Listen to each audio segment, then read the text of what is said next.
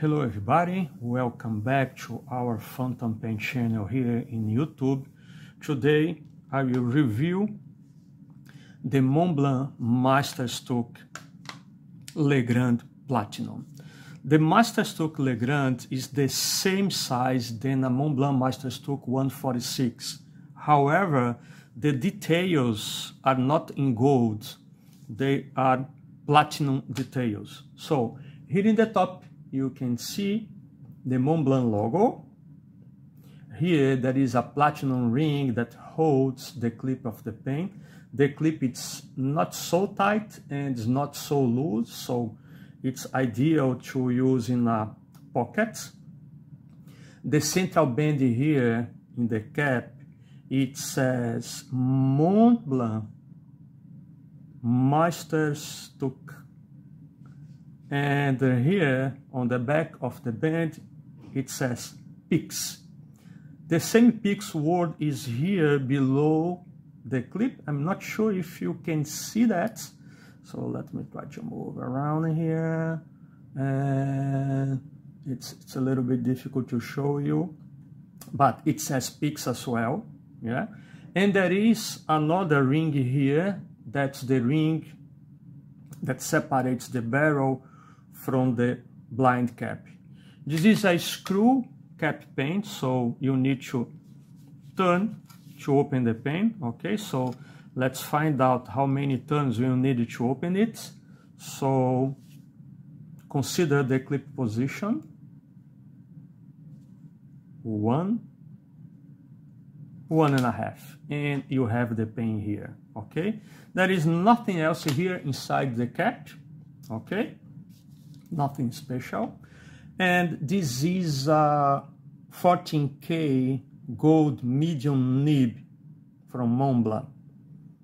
Okay, so I think that you all know this nib here. It says, it's engraved there, it's a 4810, I think so, the Montblanc logo, and 14K, and there is a number that's not possible to see here below that, that's 500 something. I think it's the kind of gold that was made, I'm not sure. Okay, important, here also on the cap, in one side we can see the serial number, and on the other side we can see Germany. It's a German pen. Okay, so the feed, there is nothing special with the feed. I'm not sure if it's a ebonite or a plastic feed. Okay, nothing else. There is the threads here. It doesn't bother me to hold the pen this way. Okay, it's possible to post the cap here, but for two reasons I don't do that. The first one, it's because it looks so big for my hand size. And the second problem is using the cap posted, this can create some problems with the resin here. Okay, so some scratches on the resin. Okay, so let me do a right sample to show you that. Okay, so let me find out a white page here, not to use it. I'm almost done with all my notebooks at the moment, so yeah, it's difficult to find out some. Okay, so let me go. Okay, it's here, found it. So let's write a little bit to show you how it writes. So this is the Montblanc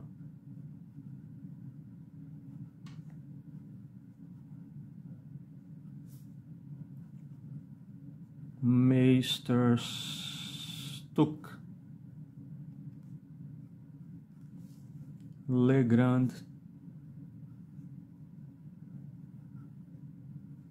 Platinum.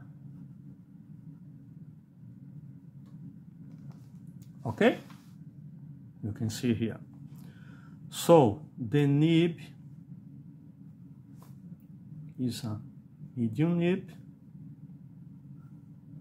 gold 14K K. The ink that I'm using here is Pilot's Black. So, a small skip here at the beginning.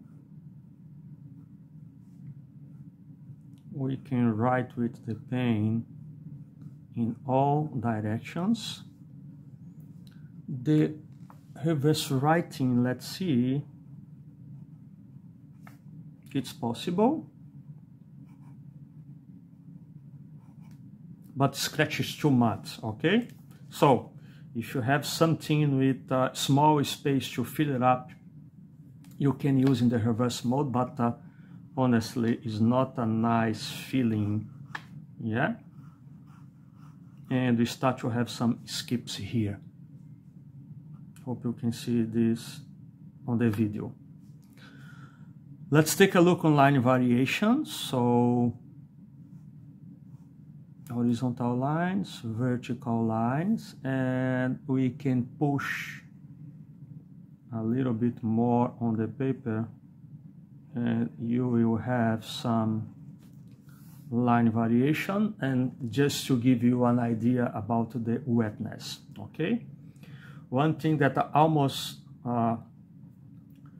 forget to show you is that there is an ink window here, but because the ink inside there is not possible to see. It's a piston filler pen, okay? So when the ink it's almost finished, you can see there is an ink window with some space between that, okay? Like some kind of threads or something like that, okay? So it's a very nice pen to have in your collection, okay? If not bothered to pay the amount of money that this costs, because for sure it's not a cheap pen, yeah? And there are lots of people that think that for the same price we can have 2 or 3 orders fountain pen brands with the same or superior quality than the Montblanc. However, lots of people are Montblanc pens lovers, so I like it. I think that's worth to pay for that, yeah? And please leave your comments below, and I will see you in the next video. Bye bye, take care.